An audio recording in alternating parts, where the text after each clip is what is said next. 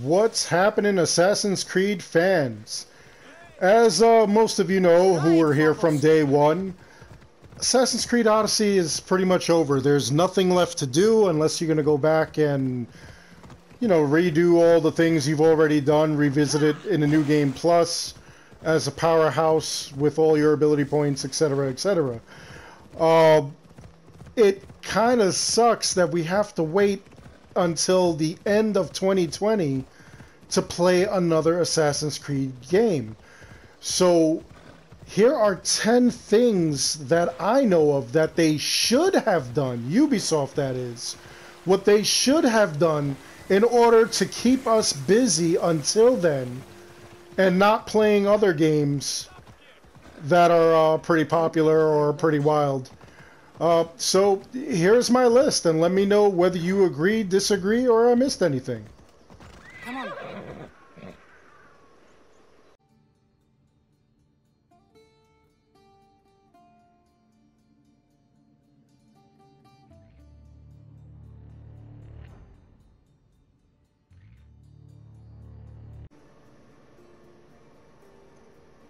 So in at number 10, for me at least, they should have given us multiplayer. I know this would be a bone of contention for some people, especially with all the XP twerks and everything that we had.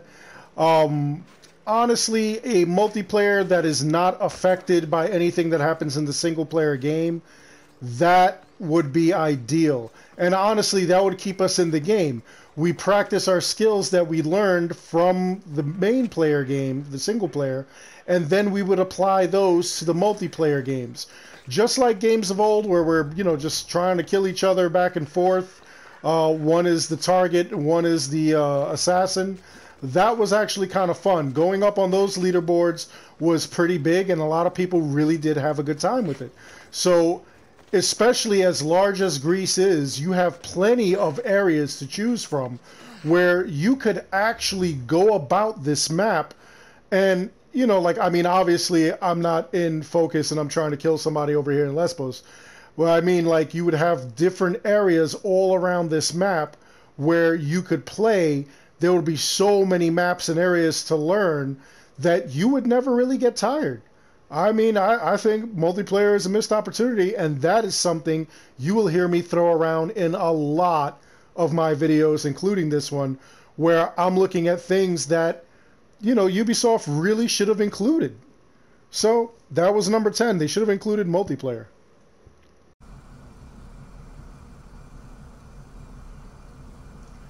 In at number 9, they should have given us a real story creation mode. I don't want to knock anybody's story creator or their creations. It's not your fault. They really should have given us way more tools.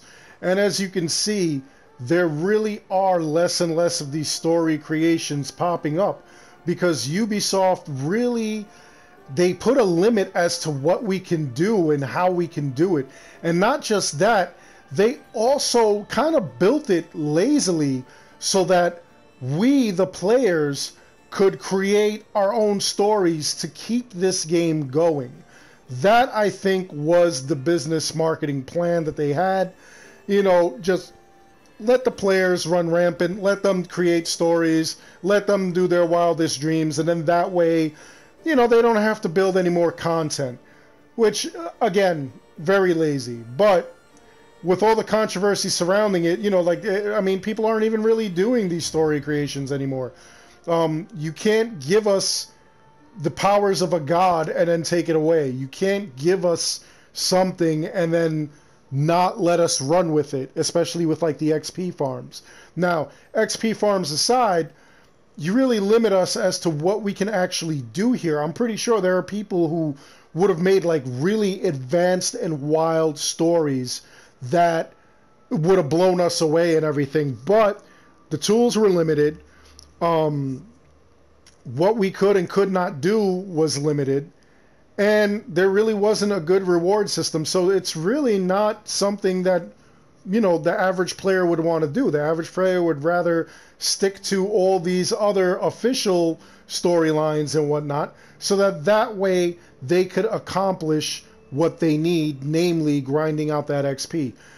These story creations don't grind any more XP. They don't really give you a lot of XP. They really don't give you a lot of reward. Honestly, it would have been great to have like materials or armor or something like that. And they just dropped the ball on this. So, you know, Ubisoft, again, that's one more thing that you could have done. Would have had this game going for a long time. We would have been creating our own stuff, having fun with our own stuff. And, you know, maybe some people would have got interested and built their own stuff. But, you know, it's what I come to expect for some reason. So in at number 8, another bone of contention, something that people will disagree with. They should have had more present day. I know that the game is all about what happened in the past, but there are things that are going on in the present. The whole reason for the existence of the series is the present day. The story is the present day. The story is there is a problem in the present day and we're looking towards the past to see how we can repair it, which is exactly what we do even now. You know, the present day really would have given us a lot of like details as to like what's going on, maybe even the future of the series, maybe, you know, like what we're going to do next, why we're going to do what we're going to do next, things like that. But instead, we just remain mostly in the past, and again, this is not really an Assassin's Creed game. It's some kind of like rogue Spartan game where you play as a Spartan that doesn't fight the way a Spartan does. It's kind of weird, you know? It really was weird. If we had a little more activity in the present day, we would have seen like a little more as to what's going on. And I don't mean like with the DLCs. The DLCs got confusing because we had no idea what was happening in the present day in like the DLCs. But this game, I mean, you don't even know what this game is about. When you initially play it, it's just about Cassandra looking for her family. That's the game. That's what the game is about. You just happen to stumble across and find Atlantis. And Atlantis was the whole reason that the present day was going on. They were apparently looking for Atlantis. Because in the present day, in the beginning of the game, go ahead and replay it, they never show what you're doing. They never show the point of the game. And now you know the point of the game. So yeah, we should have had more present day. Besides, I would have loved to see Layla eating a couple of tacos. That would have been great.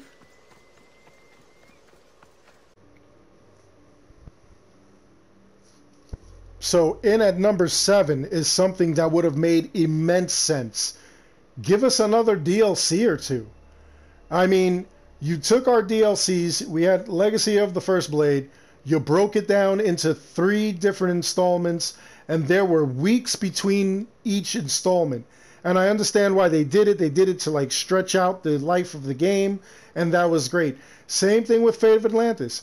They took Fate of Atlantis and they stretched it out across 3 games, and again, only so that that way they could create, you know, like the illusion that the game is lasting longer. All right, Secrets of Greece was free DLC that they gave us.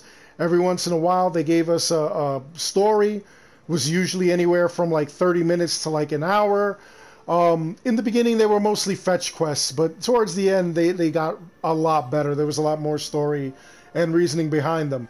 And The Blind King was actually one that we had gotten originally if you'd gotten a special edition of the game.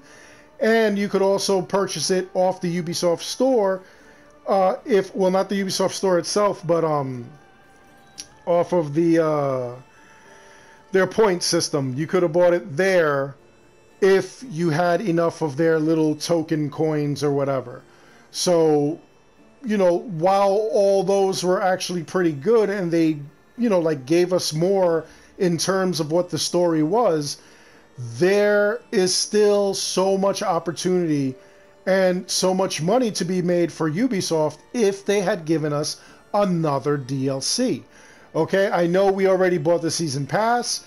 Season Pass is done. I know people would be upset if they pulled like what Destiny did, where you got the DLCs and then all of a sudden they made quote-unquote expansion packs, like you know, the Fallen King and the other thing of Iron. It escapes me right now. Anyway, with an expansion pack, I'm pretty sure people would have been mad, but honestly, at this point, if you make it cheap enough, give it to us for $5 a thing. You know, like make it like 8 hours or something, 10 hours of gameplay or something with a couple extras thrown in.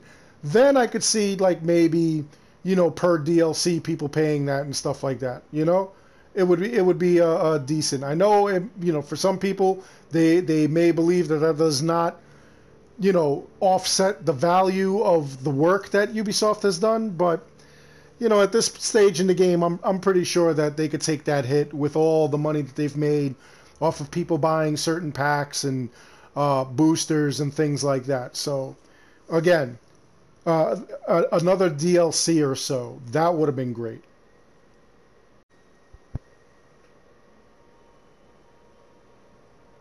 So in at number 6, I would have liked to have seen some kind of hidden prizes. We do have areas where there's legendary chests that are just laying about, and you know, that has like some special stuff for you to open up. And there are the you know, ancient knowledge, the tablets, the steals that they leave you alone with that, you know, you're supposed to go and find and whatnot. You know, give you an extra ability point or two. Those actually are pretty good, but I'm talking about like actual prizes. There are some places that you could actually hide stuff, and just imagine if just, you know, we explore a certain area, you know, maybe, and the community would get together, we'd explore a certain area, and boom, hey, we found something here. This was not here. You know, it has a brand new legendary weapon. It has something that we haven't seen before. Things like that. Or even if they would have done what they did in Assassin's Creed Origins, where you completed the if you completed a new game plus, you got a new clothing set.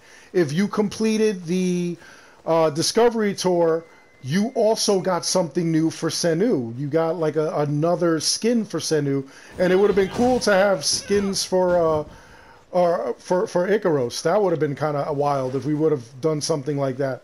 You know, like little goofy things like that. I know that they did have, you know, prizes as far as engravings go, where like if you, you know, acquire a certain piece of armor or weapon, you get engravings, or if you perform a certain amount of tasks, you kill 50 animals, you get a certain engraving and things like that. And that's all well and good, but it would have been even cooler to have something that, you know, you just really had to work towards. Not something ridiculous, you know. Don't give me, you know, like, you know, something like Alexios or Cassandra are nude if you kill 999 goats and find the Cyclops' eye. Hint, hint. Yeah, that would have been wild. But, you know, let's do something normal. Let's do something that would have been absolutely fun. Something, you know, like hidden areas or coordinates, or even, you know, like do something where you've got like a Twitter account or, you know, Facebook page that Ubisoft has for Assassin's Creed Odyssey, and, you know, they just give you like weird coordinates, and you have to uncover the longitude and latitude. You do the work, you discover the thing. I think things like that would have been fun, you know, kind of like scavenger hunts or something. But again, you know, there were so many missed opportunities in this game, and it's just not fair.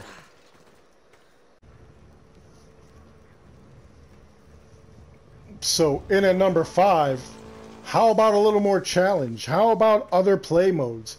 How about a survival mode where you only have one life, and if you die, that's it. It's over. Something like that. You know, if you thought Nightmare was pretty wild, if you thought that that was just like pretty insane and, you know, like it's kind of like tough to play through it, just imagine if you only had one life, and then give us something really cool, make it worth our while. Not just, you know, that we're playing through it like that.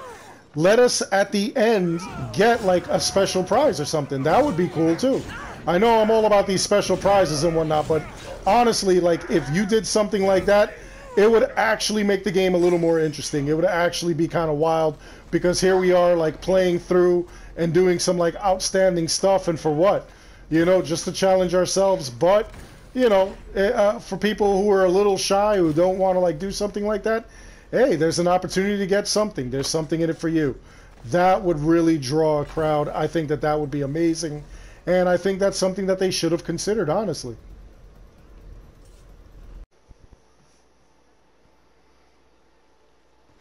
So here's something else that would have been fascinating to discover, and it goes along the lines of DLC.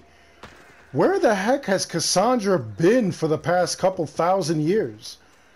I mean, by the end of the first arc, the main story arc, when Layla reaches Atlantis, she uncovers that Cassandra is still alive. So what has Cassandra been doing all that time? What has she been doing for like 2,400 plus years? Like, where was she? It would have been awesome to actually see her maybe travel the world, you know, maybe give us like little story modules where like she runs into the other assassins or she kind of guides them or something. You know, would have been something to see her like kind of flirting with Ezio and, you know, like just giving him like a couple of pointers or something, or giving Cleopatra the hidden blade to give to Aya. I mean, things like that would have been like immense. They would have been outstanding. Like, why don't we have stuff like that? Why did we not see anything like that? I think that that would have been the perfect DLC. Maybe make a, you know, stories of Cassandra instead of like you know, like Lost Tales of Greece. Make a Lost Tales of Cassandra, set it up there and whatnot. Maybe make it, you know, even if it has to take place in Greece, you reskin a couple of things, you know, or maybe you do like I said, you do tiny little 30-minute modules of every assassin that we've ever played as in every Assassin's Creed game and what effect she secretly had in guiding the Assassin's Brotherhood all the way to Desmond. I think that would have been outstanding. Again, another missed opportunity.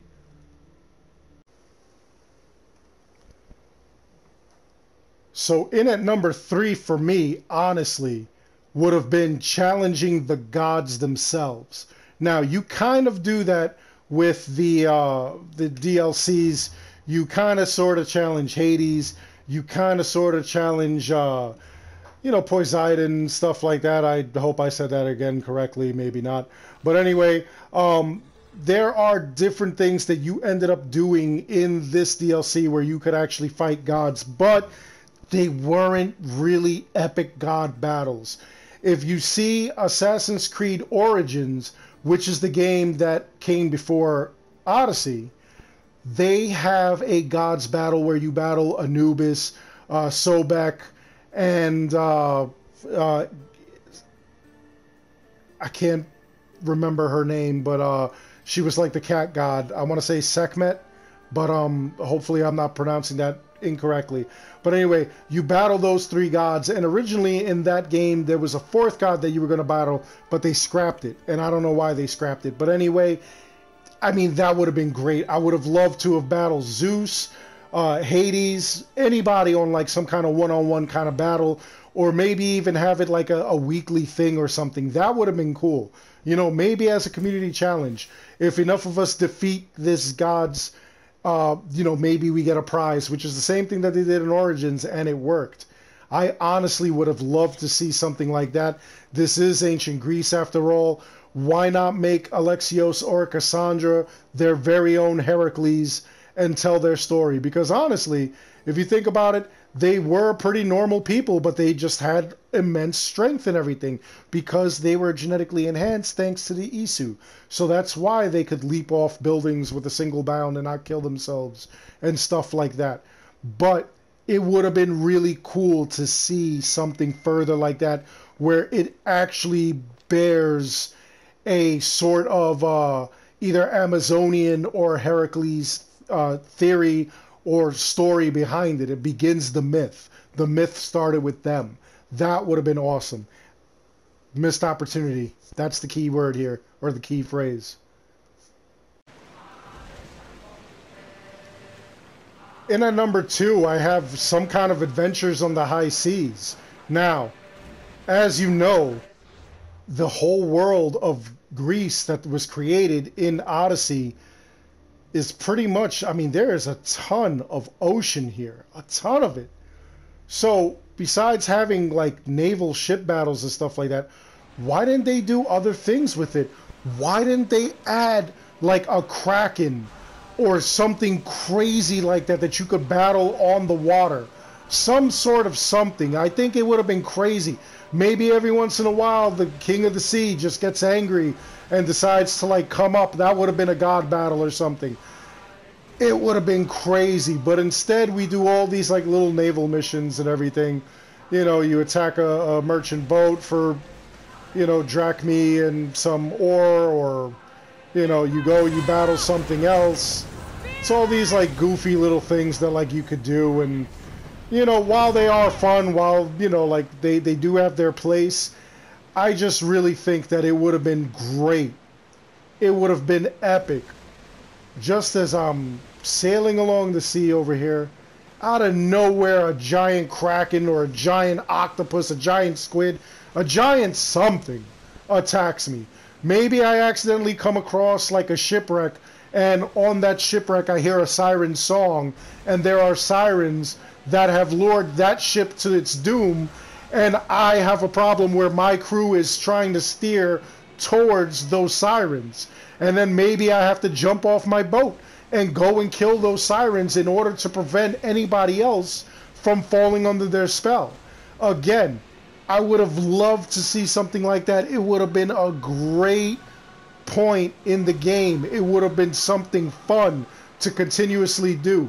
Maybe link us to all the other players. Maybe other players can see that, like, you know, there's sirens there and to watch out for it, or to go and attack it. Or maybe I let somebody know that, hey, the Kraken was here, and you can go after it, or you could leave it alone. You could steer clear. It's up to you. So many things they could have done, man.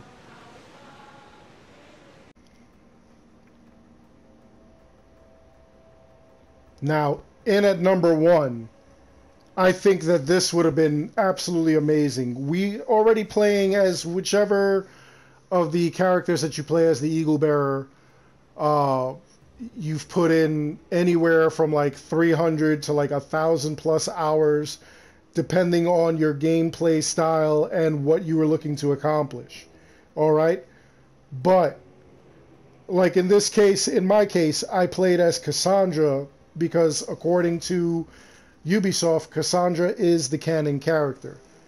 What if, after I played Cassandra's story, while waiting for the DLC to come out, etc., etc., I was able to play as Alexios? What if I could put in another 300 to 1,000 hours of gameplay playing as Alexios? No, not as the Eagle Bearer, but as Deimos the Chosen One. Imagine that. Imagine you play his side of the story. You play where he was lost when thrown off the cliff. You play where the cult of Cosmos found him, raised him in order to be this demigod. Just imagine that. Imagine his side meeting Cassandra, dealing with all this doubt. No, I'm Deimos. I'm supposed to do this, that, and the other thing. I'm going to rule the world. I'm this, that, and the other thing. Just imagine that for a second. What kind of impact would that have? That would have made for an amazing game. And the thing is, it would have been the other side of the coin of Cassandra. Whereas Cassandra could have been the Eagle Bearer, he could have been the Chosen One. We could have had so much gameplay. And then, you know, maybe not even give us the same DLCs and, you know, like he does whatever in the DLCs. That would be kind of like ridiculous because he obviously is, you know, Deimos. He's supposed to be evil. Even though, depending on the ending that you get with Cassandra, you can bring him back to the side of good, things of that nature. Maybe it even mirrors that, and then you figure out what he's doing, you know, like as he's playing, as you know, Cassandra's handling all this other stuff. Again, it just would have been a wild ride. It was a missed opportunity. We could have got so many more game hours out of this, and maybe it would have even taken us all the way straight to 2020, to the end of 2020 when the next Assassin's Creed would have came out. Plus, maybe they would have thrown us some extras. You know, maybe we would have gotten specific gear or weapons just for him instead of using Cassandra's gear and weapons that we got. Separate engravings, a separate sort of gameplay. And then maybe on the New Game Plus, you could switch them out and alter it and make it something totally different. Again, you heard me say it several times. You know what I'm going to say. Missed opportunity. It's unreal. Absolutely unreal.